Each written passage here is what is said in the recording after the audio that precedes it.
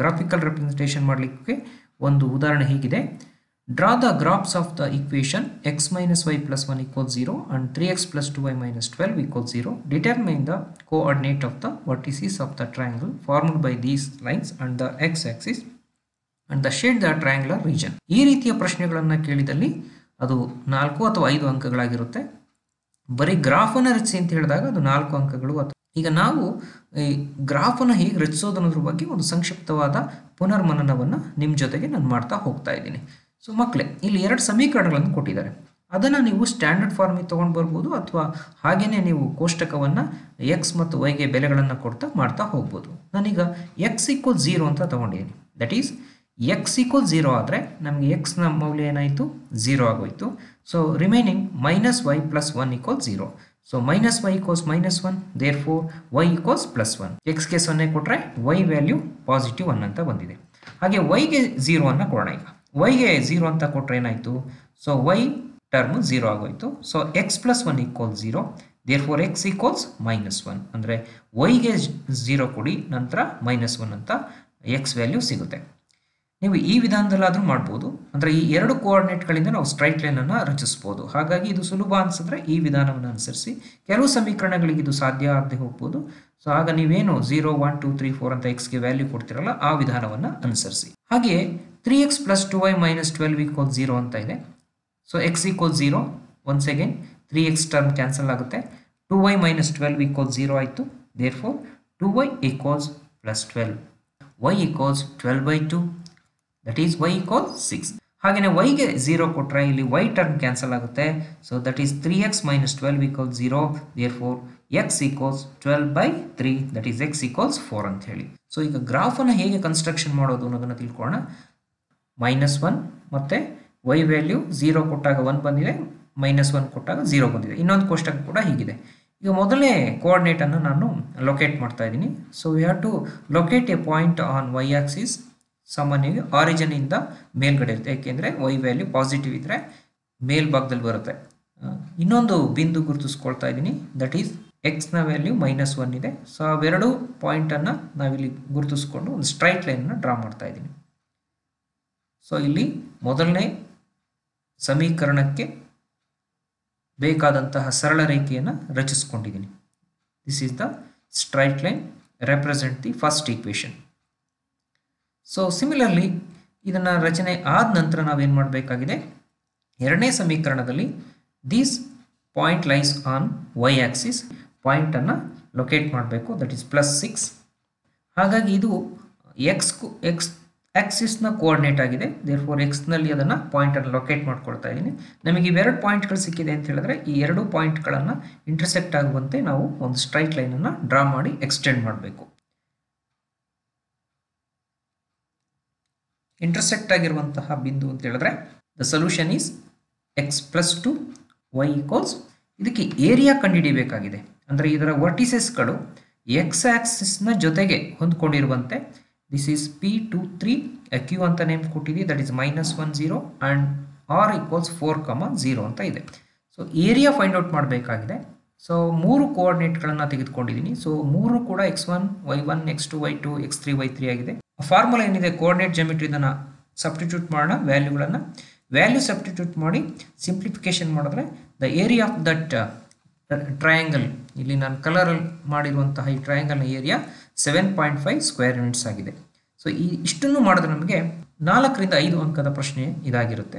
ಬರೀ ಗ್ರಾಫನ್ನು ರೆಪ್ರೆಸೆಂಟ್ ಮಾಡಿ ಅಂತ ಹೇಳಿ ಕೇಳುವಂಥ ಸಾಧ್ಯತೆ ಹೆಚ್ಚಾಗಿರುತ್ತೆ. ಸೊ ಹಾಗಾಗಿ ಅಲ್ಲಿ ನಿಮಗೆ 4 ಅಂಕಗಳು ಸಿಗುತ್ತೆ.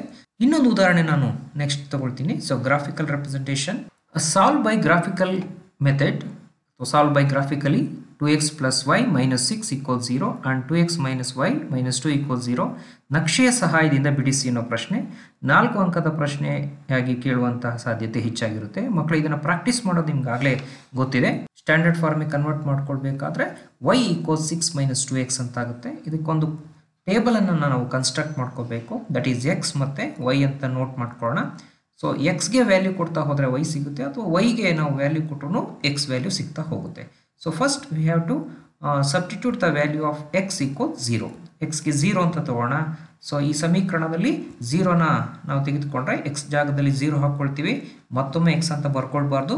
ಸೊ ಎಕ್ಸ್ನ ಬದಲಿಯಾಗಿ 0 ಅಂತ ಬರ್ಕೊಂಡಿದ್ದೀವಿ. So y equals 6 minus 2 into 0 ಅಂದರೆ 0 ಆಗೋಯ್ತು ಈ ಟರ್ಮು.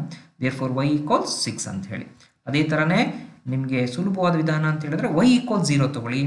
yಗೆ 0 ತಗೊಂಡಾಗ ನಮಗೆ ಈ ಸಮೀಕರಣದಲ್ಲಿ y ವ್ಯಾಲ್ಯೂ ಜಾಗದಲ್ಲಿ 0 ಹಾಕ್ಕೊಳ್ಳಿ. ಸೊ y ಈಕ್ವಲ್ 0 ಆಯಿತು. ದೇರ್ಫೋರ್ y ಈಕ್ವಲ್ 0 ಆಯಿತು. ಮೈನಸ್ 2xನ ಈ ಕಡೆ ತೊಗೊಂಡು ಬಂದಿದ್ದೀನಿ. ನೆಕ್ಸ್ಟ್ 2x 6 ಆದರೆ x equal 6/2 that is 3. Again x equals 1 ಅಂತ ತೊಗೊಂಡಿದ್ದೀನಿ. ಸೊ xಗೆ 1 ಹಾಕಿದ್ರೆ 6 minus 2 1s are 2 that is 6 minus 2 y equals 4. x equals 2 y equals 6 minus 2 2s are 4 that is y equals 2 ಅಂತ ಹೇಳಿ ಟೇಬಲನ್ನು ಕನ್ಸ್ಟ್ರಕ್ಟ್ ಮಾಡ್ಕೊಳ್ಳೋಣ. 2x ಮೈನಸ್ y ಮೈನಸ್ 2 ಇದೆ. y equals 2x minus 2 ಆಗುತ್ತೆ. Again x ಮತ್ತು y ವ್ಯಾಲ್ಯೂನ substitute ಮಾಡ್ತಾ ಹೋಗೋಣ. ಇಲ್ಲೂ ಕೂಡ ನೀವು x ಈಕ್ವಲ್ 0 ಕೊಟ್ಕೊಳ್ಳಿ. xಗೆ 0 ಕೊಟ್ಟರೆ 2 into 0 we get minus 2. Minus 2ನೇ ಇಂಟರ್ಚೇಂಜ್ ಮಾಡಿಕೊಂಡ್ರೆ 2x ಈಕ್ವಲ್ಸ್ ಪ್ಲಸ್ 2 ಆಯಿತು. There four x equals 2/2. So ಇನ್ನೂ ಎರಡು ವ್ಯಾಲ್ಯೂಗಳನ್ನು ಕೊಡ್ತಾ ಹೋಗೋಣ. x ಈಕ್ವಲ್ಸ್ 2 ಅಂತ ಕೊಟ್ಟರೆ again 2 2s are 4 we get 4 minus 2 that is 2 y equals 2. Next x equals 3 ಅಂತ ಕೊಡ್ತಾ ಇದ್ದೀನಿ. ಸೊ xಗೆ 3 ಕೊಡೋಣ. ಸೊ ಈ ಸಮೀಕರಣದಲ್ಲಿ xಗೆ 3 ಕೊಟ್ಟಿದ್ದೀನಿ. 2 into 3 minus 2 that is 6 minus 2 y equals 4 ಅಂತೇಳಿ. ಈ ಎರಡೂ ಸಮೀಕರಣಗಳನ್ನು ಬಳಸ್ಕೊಂಡು ನಾವು ಒಂದು ಗ್ರಾಫನ್ನು ಕನ್ಸ್ಟ್ರಕ್ಷನ್ ಮಾಡ್ಕೊಳ್ಳೋಣ. ಮಕ್ಕಳೇ, ಈಗಾಗಲೇ ನಾನು ಟೇಬಲನ್ನು ಕನ್ಸ್ಟ್ರಕ್ಷನ್ ಮಾಡ್ಕೊಂಡಿದ್ದೀವಿ. ದಟ್ ಈಸ್ 0 6 ಅಂತ ಇದೆಯಲ್ಲ. ಸೊ ಆ ಕೋಆರ್ಡಿನೇಟನ್ನು ನಾವೀಗ it lies on y Axis. There four y so 1 ಮತ್ತು 4 x ವ್ಯಾಲ್ಯೂ ಪ್ಲಸ್ 3 ಅಂತ ಬರುತ್ತೆ. yಗೆ 0 ಕೊಟ್ಟರೆ x ವ್ಯಾಲ್ಯೂ ಪ್ಲಸ್ 3 ಬರುತ್ತೆ. ಅದನ್ನು ಟೇಬಲಲ್ಲಿ ನೀವು ನೋಟ್ ಮಾಡ್ಕೊಂಡಿದ್ದೀರಾ. Next x value 1 y value 4 x and y both are 2. So ಈ 4 ಪಾಯಿಂಟನ್ನು ನಾವು ಕನ್ಸ್ಟ್ರಕ್ಟ್ ಮಾಡ್ಕೊಂಡ್ಮೇಲೆ ಸೊ ನಾವು y ಆ್ಯಕ್ಸಿಸ್ಸು ಮತ್ತು x ಆ್ಯಕ್ಸಿಸ್ ಎರಡು ಪಾಯಿಂಟನ್ನು ಲೊಕೇಟ್ ಮಾಡಿಕೊಂಡ್ರೆ ಸಾಕು. ಸೊ ಅದರಿಂದ ನಾವು ಒಂದು ಸ್ಟ್ರೈಟ್ ಲೈನನ್ನು ಡ್ರಾ ಮಾಡ್ಬೋದು. So this is the line represent the first equation y equal 6 minus 2x ಅಂತೇಳಿ. y ಆಕ್ಸಿಸ್ ಮೇಲೆ ನಮಗೆ xಗೆ 0 ಕೊಟ್ಟಿದ್ದೀವಿ, yಗೆ minus 2 that is below the origin that is minus 2 ಅಂತ ಲೊಕೇಟ್ ಮಾಡ್ಕೊಂಡಿದ್ದೀವಿ. ಅದೇ ರೀತಿ x equals 1 y equal 0. So x ಆಕ್ಸಿಸ್ನ coordinate ಆಗಿದೆ. ಹಾಗಾಗಿ ಅವೆರಡನ್ನು ಪಾಯಿಂಟನ್ನು ನಾವು ಜಾಯಿನ್ ಮಾಡಿಕೊಂಡು ಸ್ಟ್ರೈಟ್ ಲೈನನ್ನು ಡ್ರಾ ಮಾಡ್ಬೋದು. ಹಾಗೆಯೇ 2 2 ಅನ್ನೋದು ಕೂಡ ಇಂಟರ್ಸೆಕ್ಟಿಂಗ್ ಪಾಯಿಂಟ್ ಆಗಿದೆ. ಸೊ ಎರಡರಲ್ಲೂ ಈಕ್ವಲ್ ಟರ್ಮ್ಸ್ ಇದ್ದರೆ ಸೊ ಈಗ ಇಲ್ಲಿ ಈ ಎರಡು ಪಾಯಿಂಟ್ಸ್ಗಳು ಎಕ್ಸ್ ಆಕ್ಸಿಸ್ ಮತ್ತು ವೈ ಆಕ್ಸಿಸ್ ಪಾಯಿಂಟ್ಸನ್ನು ಸೇರಿಸ್ತೀವಿ. ನಂತರ ಅದನ್ನು ಎಕ್ಸ್ಟೆಂಡ್ ಮಾಡ್ಕೊಳ್ಬೋದು. This is the required straight line representing the equation 2 that is y equals 2. ಎರಡು ಸ್ಟ್ರೈಟ್ ಲೈನ್ಗಳು ಇಂಟರ್ಸೆಕ್ಟ್ ಆಗಿರುವಂತಹ ಪಾಯಿಂಟ್ ಅಂತ ಹೇಳಿದ್ರೆ 2, 2. This is the solution of ಗ್ರಾಫ್ನ ವಿಧಾನದಿಂದ ಸಮೀಕರಣ ಬಿಡಿಸಿ ಅಂತ ಹೇಳಿದಾಗ ನಮಗೆ ಸಿಕ್ಕಂತಹ ಈ intersecting point 2, 2 is the solution of these two equations.